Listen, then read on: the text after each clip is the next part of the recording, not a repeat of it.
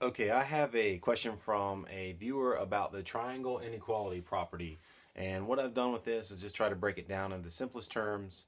That way it makes sense for the viewers. And the triangle inequality property basically says that the sum of the lengths of any two sides must be greater than the third side. Now, we know a triangle has three sides. That's where tri comes from within the word triangle. It has three sides.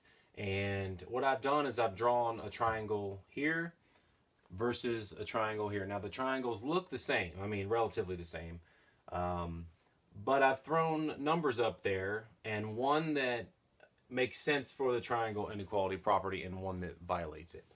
Here we have a length of 4, a length of 6, and a length of 5. If you take any two sides and add them together, they'll all exceed the length of the third side. So for example, 4 plus 5 is 9, 9 is greater than 6. 6 plus 5 is 11, 11 is greater than 4. 4 plus 6 is 10, 10 is greater than 5. You can see how that works. This works with a triangle inequality property. This is an example here. This over here is not. If you just pay attention to the numbers representing the side lengths, 2, 7, and 4, we can clearly see 2 plus 4 is 6, and 6 is not greater than 7. Therefore, this triangle with those measures violates the triangle inequality property. And that's really all there is to the triangle inequality property. I hope this makes sense, and thanks for checking this video out.